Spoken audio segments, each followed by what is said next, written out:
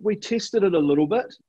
We actually did, you know, there's in our programs, we have a lot of people doing studies and physiologists and stuff like that. And they'd have like different foot plates that you could put on to measure the force. You know, they're all these people doing uni, PhDs and whatever. And so they were setting up, and not only were we working on how the foot plate, and people have done it all over the world, not only like your height, but they were also talking about the angle. So they'd have an adaptation that you could put on and see, is it better for it to be slightly flatter or slightly flatter is actually good. But, you know, I think these here are 42 degrees or something, that Concept 2 put them on. And that's around about the most ideal. There's not a lot of people that could go any steeper. And there's not a lot of people that could go any flatter, because then at the finish, you're just really stretching out the ankles. So what we found was it was just where, depending on the size of your feet, you know, I've got size 13 flippers.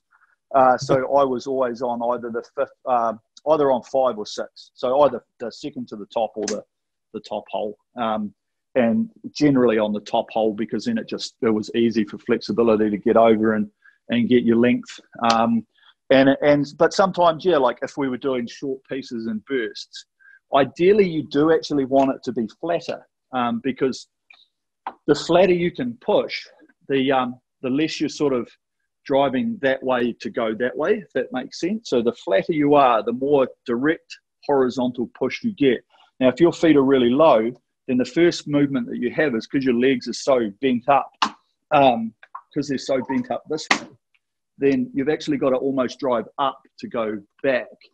But if they're flatter, like if they were up here, you can just really just push straight away and send it. But you can only do that in certain scenarios. And ultimately, when you're on this machine, you're either doing long distance, sprint distance, whatever. And so it's very difficult to change from one to the other.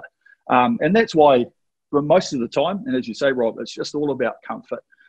You know, if you're a flexible person, I encourage you to keep your feet a bit flatter.